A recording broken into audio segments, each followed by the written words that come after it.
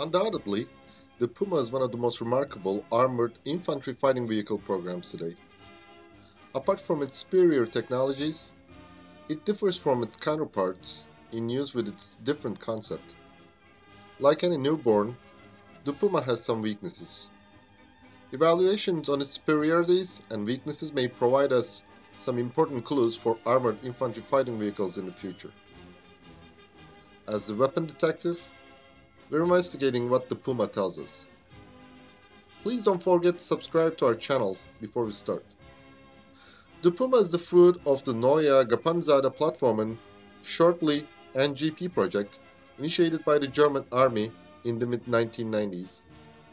The project aimed to design a common-base tracked vehicle which would have different models such as infantry fighting vehicle, personnel carrier, and weapon carrier. The German General Staff wanted a vehicle that provides similar ballistic protection to tanks. Until those years, it was generally considered sufficient for tracked armored vehicles to be resistant to 14.5 mm in front and 7.62 mm armor-piercing ammunition on the sides. Protection against landmines and IEDs was not on the agenda as it is today. However, it would be wrong to see the Puma as a pioneer in this field. For many years, Israel has been successfully using and modifying the chassis of the T-55 and Centurion tanks into heavy armored personnel carriers. In addition, AMRAPs had been serving for a long time, especially in the south of Africa. But until then, NATO Army's interest in such vehicles remained at an academic level. Even the US Army began to show interest in vehicles with low ballistic protection and high air transportability at the same dates due to the changing military perceptions with the end of the First Cold War. Many experts around the world advocated this new concept, and many articles were published stating that active protection systems will replace passive armor.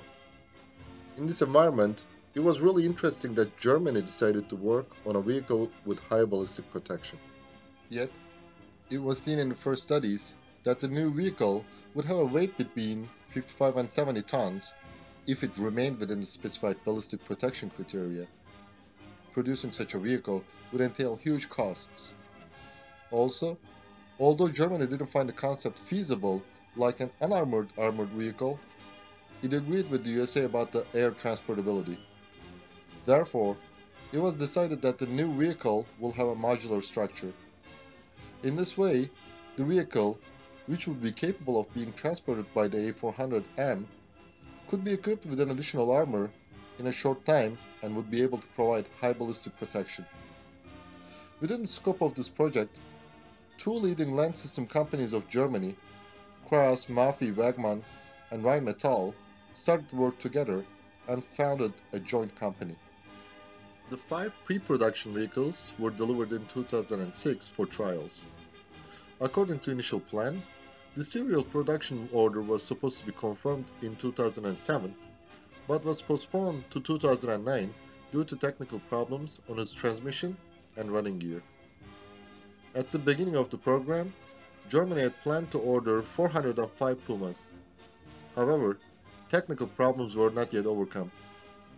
For this reason, by 2012, it was decided to be delivered 10 Pumas, whose availability will only be tested and improved if necessary. The first 2 serial production models of the Puma were delivered in 2010. With the increase in cost as a result of all these delays, Berlin decided to reduce the number of vehicles to be supplied to 350 in 2012. After eliminating some defects in the vehicle, in 2015, the Puma officially entered service with the German Army. The Puma's 3-man crew consists of a commander, gunner, and driver. The vehicle can also carry 6 infantries. It has 2 protection levels. Protection level A is the basic vehicle, which has 31.45 tons combat weight. The combat weight of the protection level C configuration is 43 tons. Puma is 7.6 meter long, 3.9 meters wide, and 3.6 meter high. Thanks to the 1088 horsepower MTU 892K501 engine, The vehicle can reach 70 km per hour. Its maximum road range is 600 km. The main gun, the 30mm Mark 30-2 ABM and the 5.56mm MG4 auxiliary machine gun are housed in the remote-controlled weapon station. The basic vehicle can be transported by the A400M. In protection level A, it is frontally protected against RPGs and 30mm ammunitions. In this configuration, Puma can provide all-round protection against 14.5mm ammunitions. The vehicle can withstand against landmines containing explosives equivalent 10 kg of TNT. In protection level C, the vehicle is equipped with an additional armor plate weighing approximately 11.5 tons. The additional armor package can be integrated onto Puma in 3 to 4 hours in field conditions. Thanks to this package, the Puma becomes resistant to 30mm ammunition all around, while the roof armor is able to withstand artillery or mortar bomblets. Although some sources claim that Puma's front armor is resistant to 120mm ammunition, this information is unrealistic. In addition to passive protection, the vehicle is supported by the MUSS Soft Kill Active Protection System. This 360-degree effective system, when its laser and radar warning systems detect a potential threat, makes it difficult to detect the vehicle by electro-optic sensors by launching multi-spectrum smoke grenades. It is also considered that the Puma will be equipped with a hard kill active protection system in the future. In order to reduce the infrared signature, exhaust gases are mixed with fresh air and released into the atmosphere. Also, the vehicle has a design which reduces its radar and infrared signature. The originally planned protection level B was dropped because the Puma also complies with the rail loading dimensions in protection level C. In order to have a similar mobility with the Leopard 2 main battle tanks, the Puma is equipped with an engine of approximately 1100 horsepower. Also, it is equipped with the hydropneumatic suspensions. However, the tests show that the vehicle needs some improvement on the transmission to achieve this goal. In addition, the number of road wheels, which is 5 in pre-production models, has been increased to 6 in mass production models to increase mobility. Thanks to the independent commander's periscope, Puma has hunter-killer capability. The remote-controlled weapon station is supported by an advanced stabilization system. The turret automatically engages itself with the target, and the gunner can fight it while the commander searches for other targets. The Mark 30-2 ABM gun can fire 30mm programmable ammunition, which offer high efficiency against the enemy troops hiding behind the walls and trenches by bursting within a determined distance. It was understood in a short time that the 5.56mm secondary gun was insufficient to provide the expected firepower. Therefore, it was decided to replace the MG4 with a 7.62mm MG5 machine gun in the future. In addition, the Spike LR anti-tank missiles will be integrated onto the Puma in the future. These missiles have an effective range of 4,000 meters and can be used in fire and forget or fire and observe modes. The twin-launcher Spike LR is adapted to the side of the turret. The integration of the anti-tank missile onto the vehicle is expected to take up to 5 years. The Puma is the first tracked armored vehicle designed based on a new concept for Europe.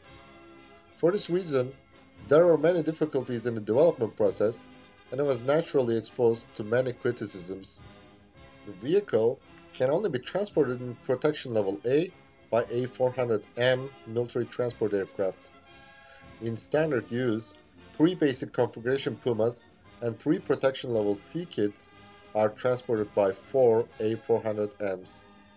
Therefore, its transportation cost is 1/3 higher than its predecessor, the Martyr. In addition, there is the effort for disassembly and assembly of the modules. Another disadvantage that occurs in this case is that a Puma in protection level A configuration can reach full combat capacity after 3 to 4 hours of operation after being transported from the air to the mission area. Delays have increased the program and unit costs well above expectations.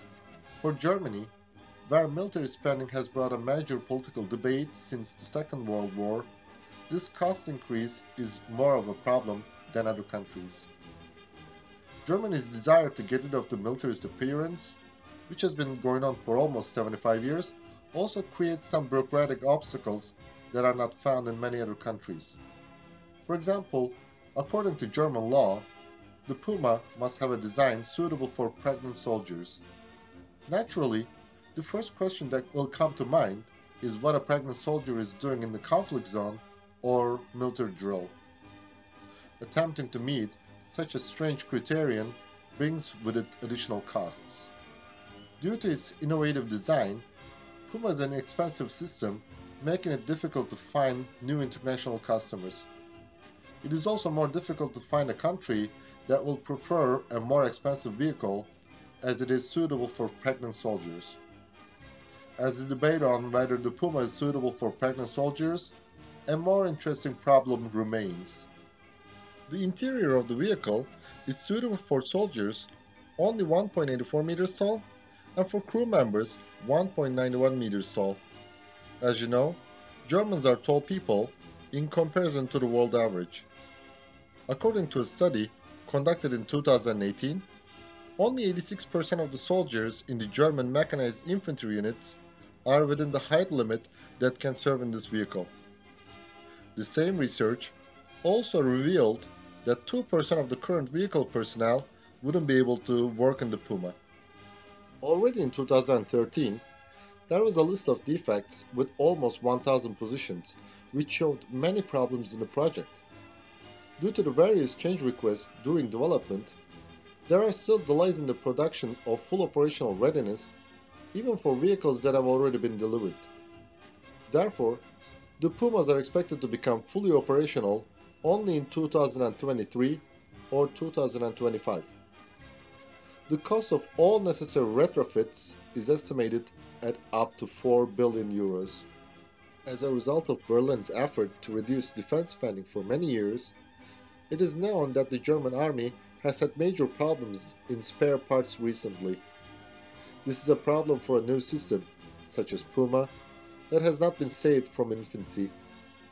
Even Germany's decision to supply 350 Puma orders with only 200 protection level C kits shows that bigger problems may be experienced in the future. As you know, the modular structure, which is based on additional armor packages, offers a great advantage as it allows a vehicle damaged in conflict environment to return to its duty in a short time. However, given the current orders, it can be seen that there will not be enough kits for a Puma to be re-equipped with a second armor package. This eliminates the advantage of the vehicle. The problems experienced in the Puma program are not a big surprise for current situation in the world.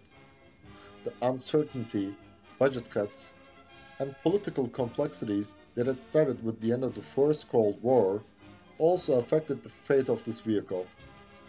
However, it was important that Germany was embarked on such an adventure at a time when a significant part of the world was pursuing a strange idea, like an unarmored armored vehicle. The time confirmed the Germans. Many important programs that have been conducted in the last 10 years are for developing vehicles over 30 tons.